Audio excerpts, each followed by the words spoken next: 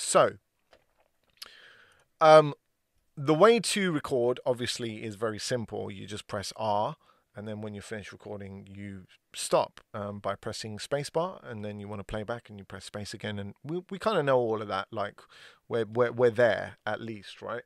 So here I'm going to just going to make sure that you highlight the track that you want to record on first and foremost.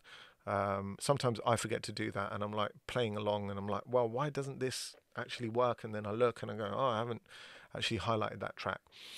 So when you press R, you will hear a count in based on the count in that you have selected. I generally have 1 bar.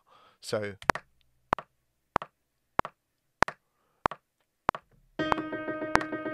and then obviously I can begin recording and I'm good to go. If you ever want to change your count in, just go up to 1, 2, 3, 4 here, which is your count in, and right click, and you can change it to whatever you want. So you can have no count in, you can have 2 bars, so on and so forth.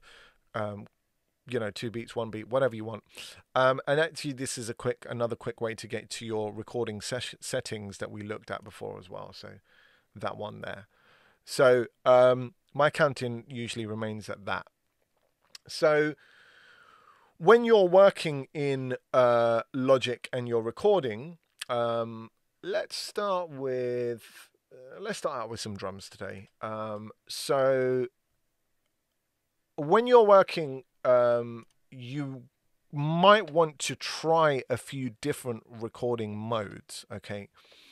So I can go in, and if I'm recording my drums, let's say, I can go in and I can just like lay my drums in and then stop and, re-record and stop and re-record and stop, because like generally speaking, like with my drums, I'm going to get the foundation in, which is a kick, a snare, or a clap, or rim, or whatever you're looking for, and then some hi-hats. Now, if I'm in cycle mode, which is loop mode, I can obviously stop, start, or I can just keep it going. And when I'm working with MIDI, particularly in the case of a software instrument, if I'm putting drums in, I might want to actually move to merge mode, okay? So instead of having to stop and start all the time, which is what I would not prefer to do in this situation, I want to be able to just go through. I'm just trying to think of how many bars I'm going to put together in my head here. I'll put 4 bars in. I can go in and I can lay in my kick pattern, then stop, then come back round and lay in my snare pattern, and then stop, and then come back round and lay in my hi-hat pattern. Although, like for a lot of people, they would just prefer to do it all in one pass, essentially. And, again, I don't know how well this is going to go.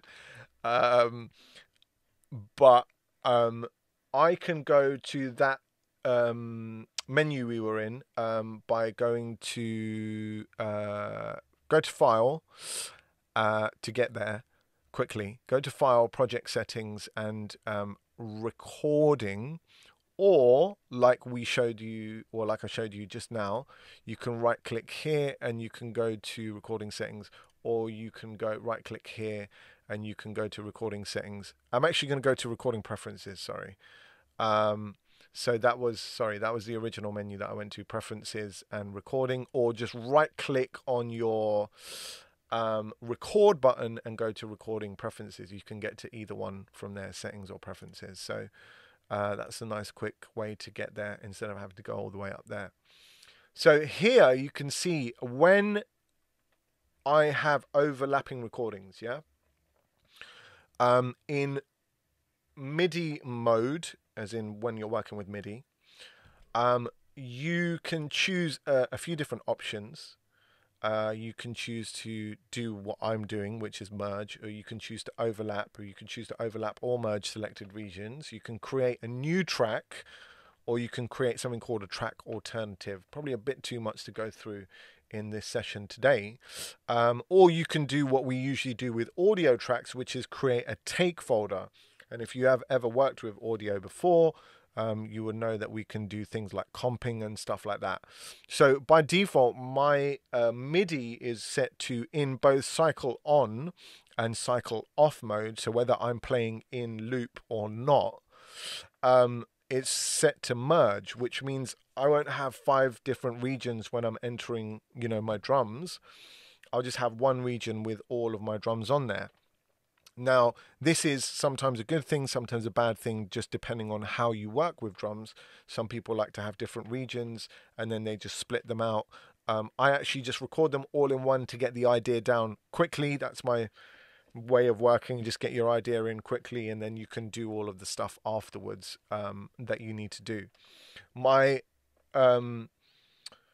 default on audio, whether I'm in cycle mode or not, is to create a take folder, which allows me to do that comping and so on and so forth. So I could go to create a take folder in MIDI as well. A lot of people don't know that that exists, but I choose to do merge, which means that anytime I'm recording and I'm in either loop or not, I can just play whatever I need to play and it merges with what's already there. Currently I don't have anything there, but what I'm going to do is actually going to make this 2 bars because I'm just going to end up repeating the same pattern. That's not the sound that I want. 1 second. Okay, so I've got this kick drum here, Drum Machine Designer, going through that. You're able to do loads of cool stuff with Drum Machine Designer, really quickly and easily get at the kind of sound that you want. I've just loaded one of the kits called Thick Heat, just because, it sounded good. And I'm just going to jump into record mode. I'm basically going to record a 4 to the floor kick, which for anyone who doesn't know is the first, every beat of every bar, not the first beat of every bar, every beat of every bar.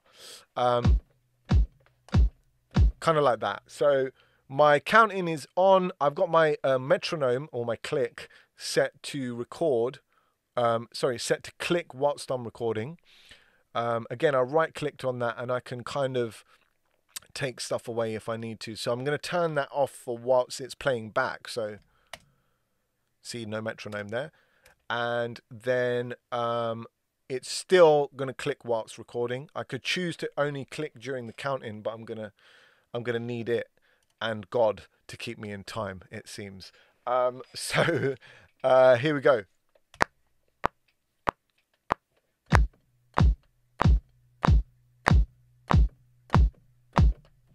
Okay, so that's my kick recorded, right? Now, usually what I would do is I would stop and go in and... It's just completely the wrong sound. So I'm going to put the snares on the 2s and the 4s. Now remember, I'm working in merge mode here, and the cycle is on even though I stopped it. But I can just go in, and you'll start to see on the screen that that information will appear.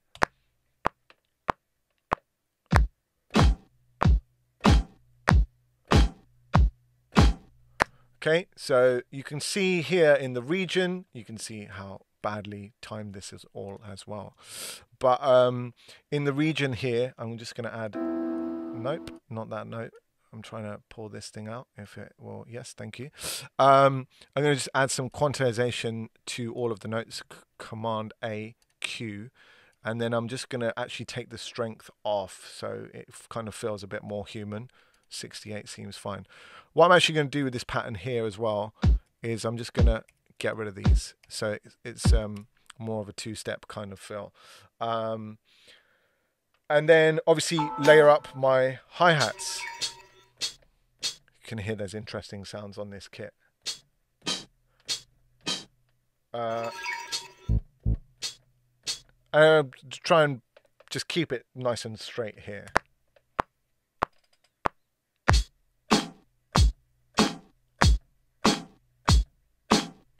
Okay, so I'm working with those. Need to just get in and quantize those. I can actually just, if you see what I do here, just select those. And I can just work with the same quantize kind of setting there.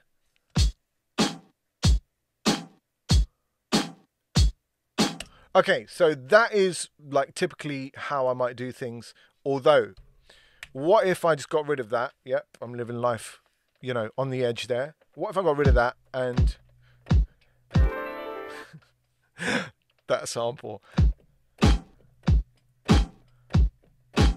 I went like that first time round, and then second time round, I might do that pattern for the hi-hats, just make it feel a bit, you know, more busy. And then second time around, when my loop comes round, I move over to my hi-hats.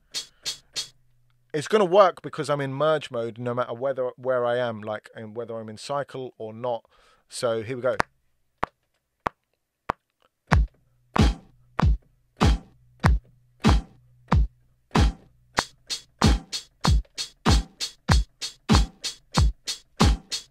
Okay, so you know, I missed the first hi-hat there, so I'll just copy that, select all, do a bit of quantization. You know, usually I'd sit here for like 20 minutes just finding the perfect groove, but you know, time doesn't really allow me to do that. I basically have decided that I want to add another kick in somewhere. So what I'm going to do is I'm going to just play this back, and I'm going to just put a couple of kicks in. Actually, but let me put this one, because that should be bang on really. So let me put that one there, bang. That's bang on, so that should trigger now. And that one as well.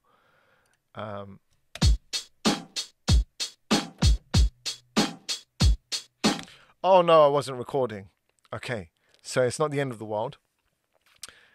Capture recording allows me to bring that kick back. So I was just pressed an extra kick there just before that kind of turn of the bar. Capture recording actually caught that kick, and it's now there. So capture recording is there for you when you forgot to press record, and or you were just jamming along and you were like, oh yeah, that's cool. Oh, I wish I was pressing record. Well, with MIDI information, you definitely can do that. So now that kick is in there, that extra little kick.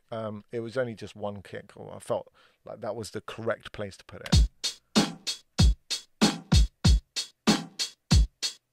All right, cool. So I'm just going to go into Drum Machine Designer and just like quickly bring this hi-hat level down, which is in volume. Wow, that's a bit too much.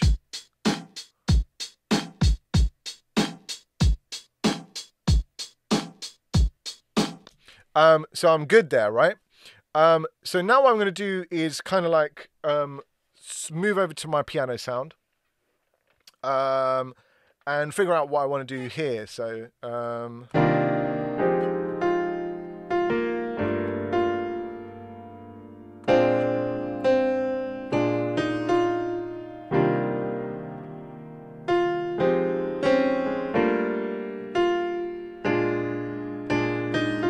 I'm probably going to do like something around that kind of area.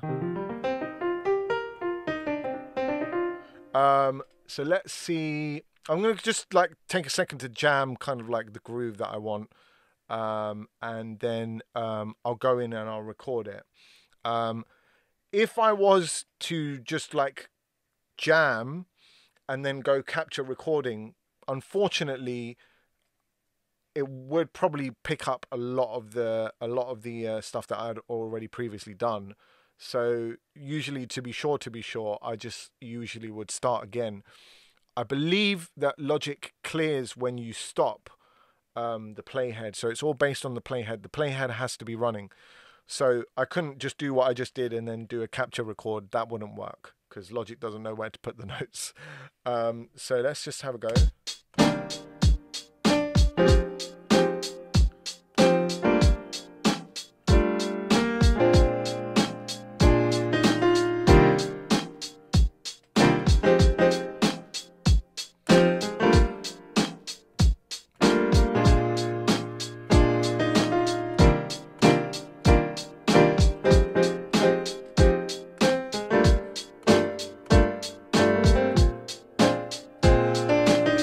So, I mean, I'm going to just double check that with you guys. Yeah, so you see it's got a lot of information there because it was recording basically every single thing that I was doing when I was in cycle mode.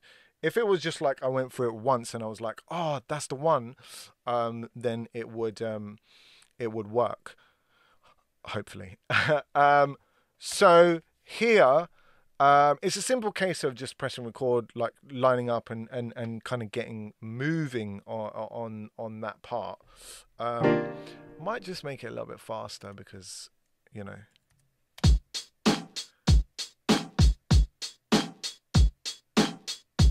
Okay, cool. So we'll go there. I don't know if I want to play it like bouncy or not. I'll just lay them in like fairly straight for now.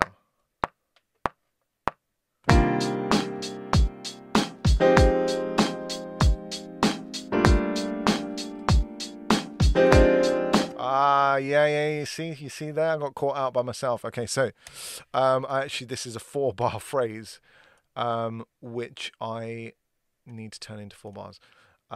So actually, let me just go back here and show you what I did. So I selected the region.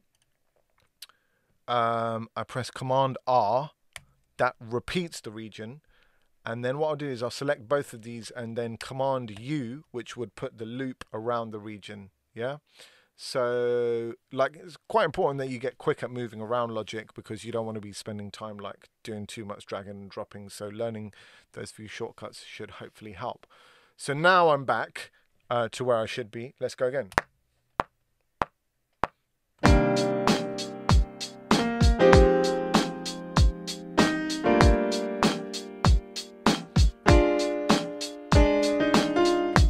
Okay, so that's that, right? And did I do what I wanted to do? I don't know that I necessarily did.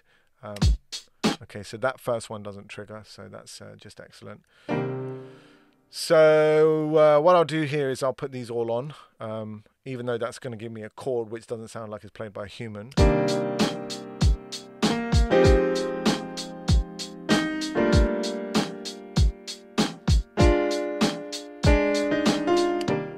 Okay, so that would be, you know, that's fair enough and cool. Like, obviously, if I wanted to, let's say, like, for instance, like, I mean, I'm not the best piano player in the world, but let's say you're not the best piano player in the world as well. If you wanted to add, like, some melody on top of that, but you wanted to keep it on the same track, and I've got to think of a melody here, but let's have a quick play.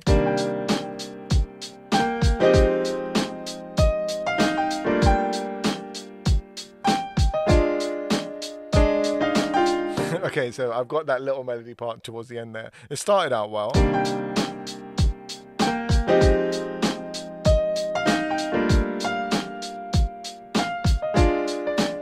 Okay, so I'm just going to lay in that melody part, like, and I don't need to worry because I'm in merge mode on MIDI. I can just record over it. Wow. Okay, let's just undo that. Command Z.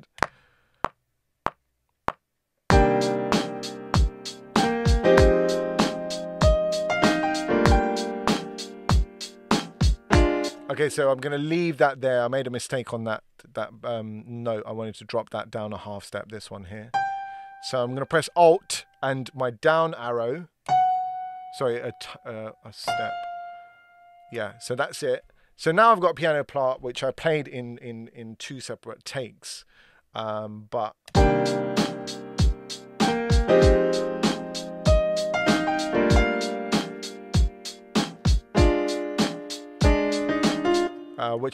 I should have a bit of melody on the end there as well, really. So what I'm going to do is I'm just going to highlight these 2 bars.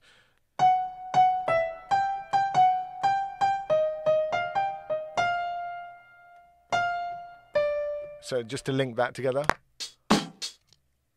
Yes, I'm on the right track.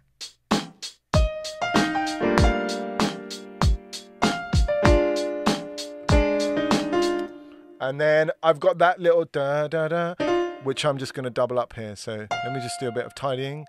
Tidy that note. And then this here, I'm going to just hold Alt. Go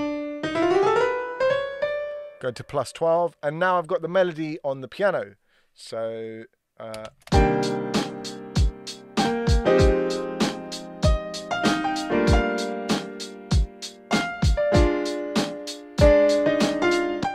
And that will obviously come back round. What I'm going to do is I'm going to join these two regions together, Command J, and I'm going to repeat these as well, Command R. So let's hear how that sounds at the turnaround.